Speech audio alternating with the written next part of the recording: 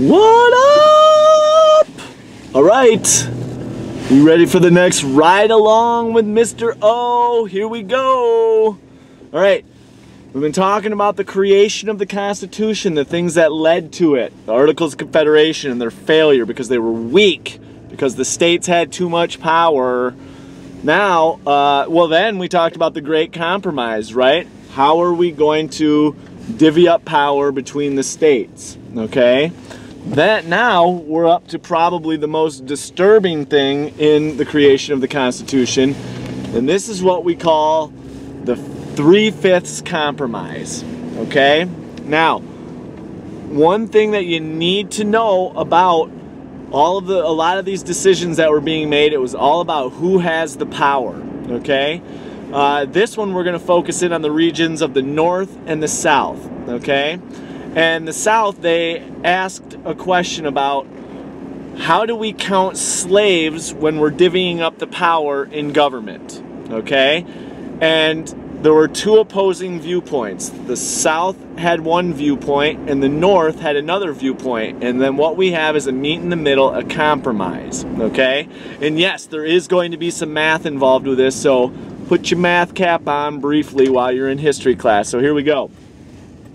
We're going to talk about the views of the South and the views of the North on this issue of how slaves would be counted when determining representation in Congress, okay? Remember, we already talked about how it's going to go. The House of Representatives is based on population, okay? We figured that out with the Virginia Plan and then the Great Compromise, okay?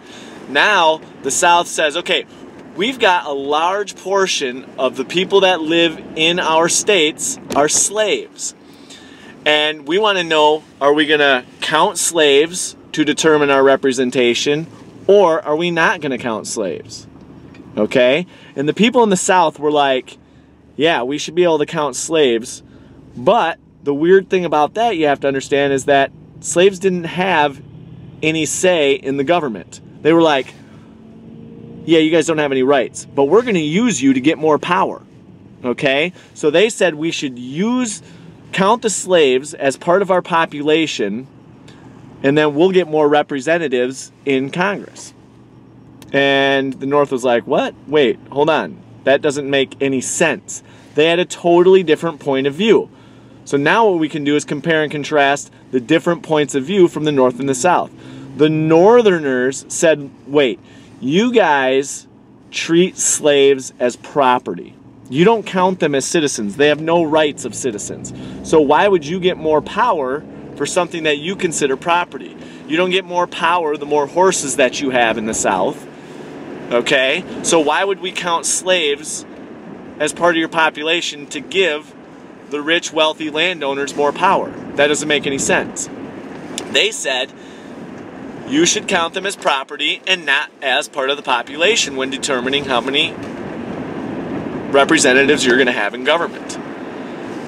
And they said, now if you want to count them as part of the population, remember we're talking about the Northern delegates' point of view. They said if you want to count them as part of the population, you better give them the rights of anybody else. You better give them actual representation in government. And the South was like, whoa, whoa, whoa.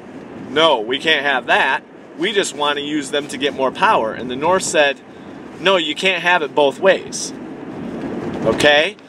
So now they're fighting and arguing. And I mean, this is like a big deal. This is, you know, slavery is a huge deal when talking about American history.